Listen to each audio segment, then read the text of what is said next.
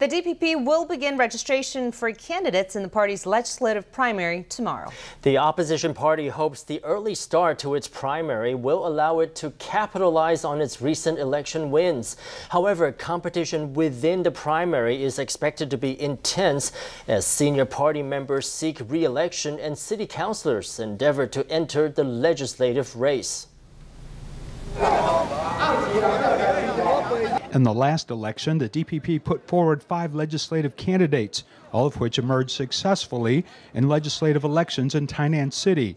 This means there will be fierce competition to earn the right to represent the DPP, as current Tainan City Councilor Kuo-wen and former Tainan City Councilor Wang Ding-yu find themselves competing against each other in the same constituency. Competition within the party is inevitable, but in the heat of battle, I believe we should avoid internal criticism.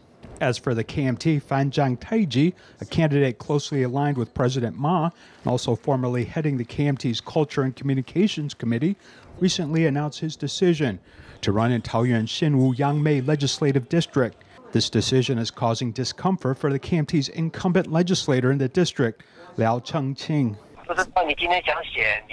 It's not as easy as simply joining an election and then winning, as nothing in this world is so easy. Liao previously served as deputy commissioner under then Taoyuan County Commissioner Eric Chu.